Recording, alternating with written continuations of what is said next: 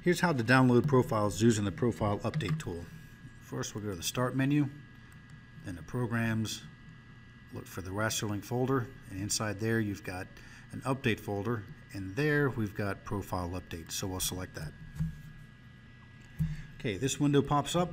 It's just telling us that we need to make sure that we're connected to the internet, so you click Next. And here it shows the machines that are registered to the RasterLink that I currently have on this laptop.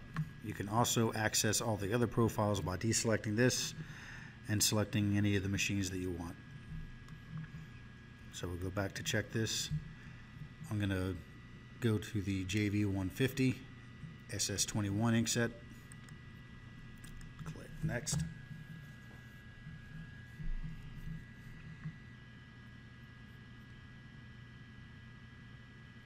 So for this machine and ink configuration, we see that we have a total of 253 profiles. If I click on this button, what this will do is show the profiles that I do not have installed. So now that drops the number to 57. I can sort these profiles by any of these headers over here.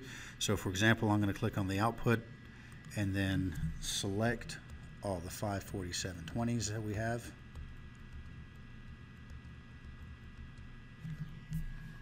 And then click Next. And what that will do is begin to import the profiles that I selected.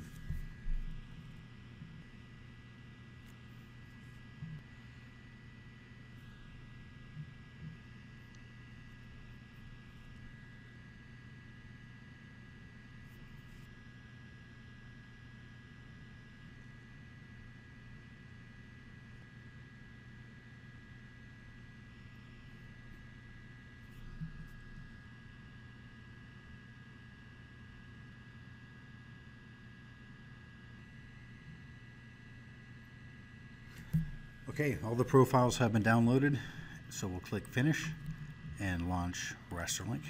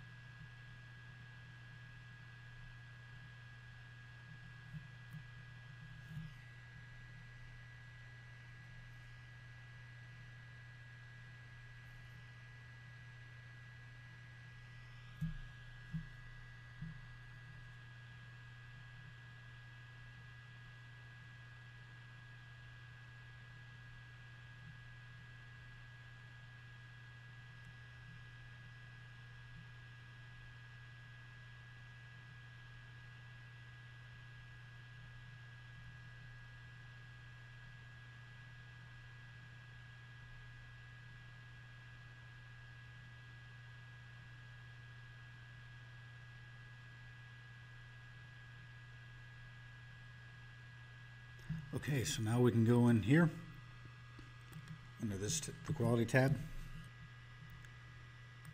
We can see that the 54720 loaded. We can also look over here to see all of our profiles.